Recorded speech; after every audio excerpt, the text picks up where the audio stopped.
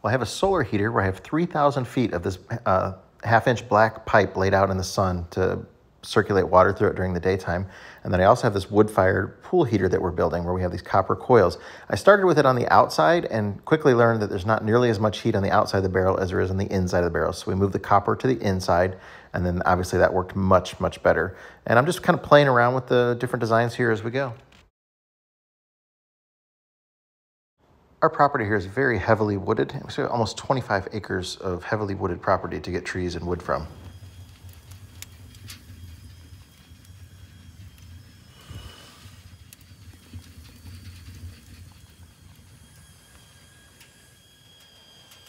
Fire's just starting, so it's a little extra smoky right now, but it's about 40 feet away from the pool on the downwind side from our typical winds we get here. So the smoke shouldn't bother us in the pool at all. All right, so the water coming out of the pool heater now.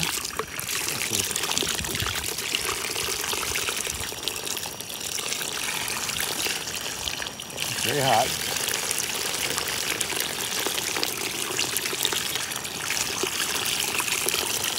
It's probably about 125 maybe.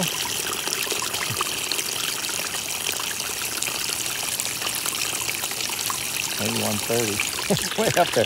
It's too hot to touch, I can tell you that. I just had my hand in it and it's very hot. So that's the burn barrel wood-fired pool heater. Way up there at shit, come on. It's coming down now.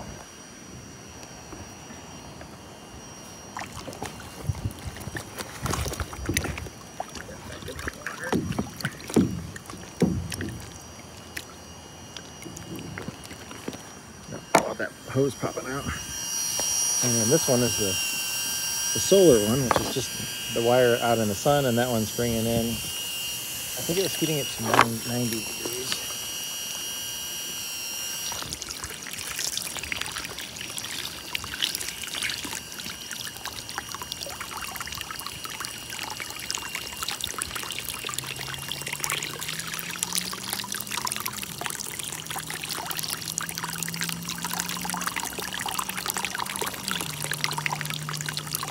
We're getting late in the day right now, so it's 4 o'clock, so it's a little bit less, so it's not quite 90. So it's hanging out around 85. But still, that's pretty impressive coming out of there.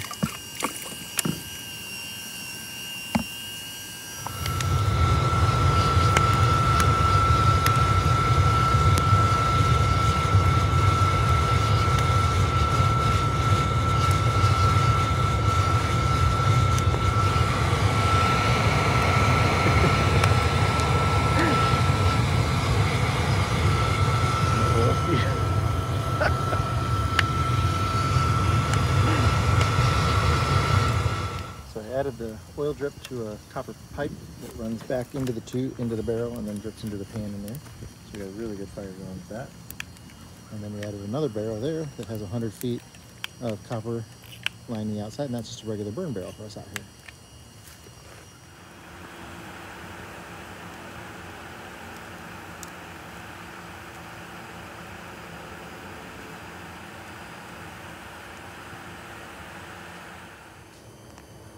So I added this old oil cooler that I had. It just lays on top here, and just another way to add more heat to the water that's going through there. And the flames don't affect it at all. The water keeps it cool, so it doesn't affect the solder on it or anything. I've had it almost a month now, but it works real well. The barrel's glowing red. It's going away now.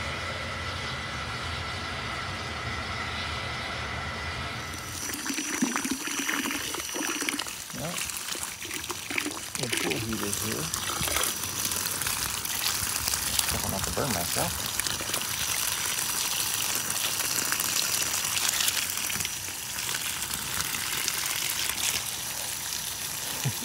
I don't want to blow the thermometer up, but it's maxed out.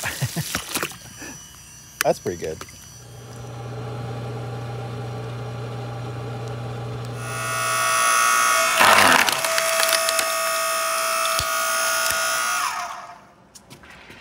This little log splitter from Harbor Freight, it works really well. It makes it a lot easier to chop wood.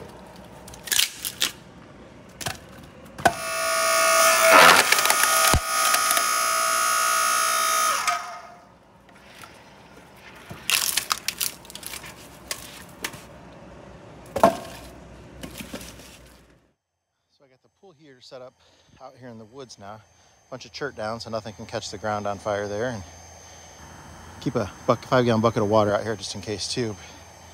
It can just sit out here and keep the water going, and it's kind of hidden away from the pool. You can't really see it from here.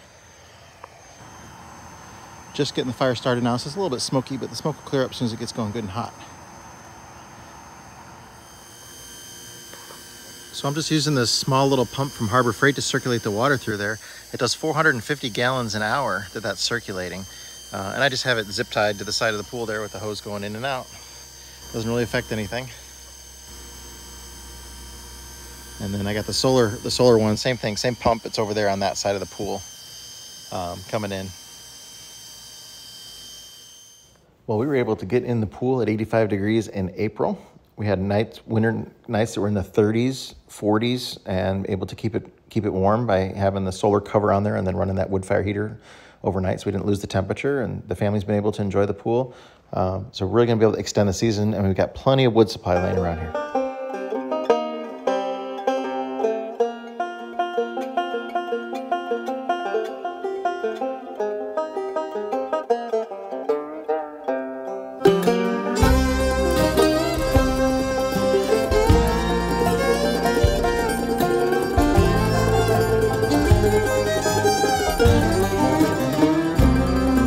See that white smoke rising up the holler through the trees, and from a mile away you can hear them play as they climb that hill with ease. But at the top of that mountain there's a new life waiting for those who can make the run. If they can make it to the top, Scott will put them in the shop till their new life has begun.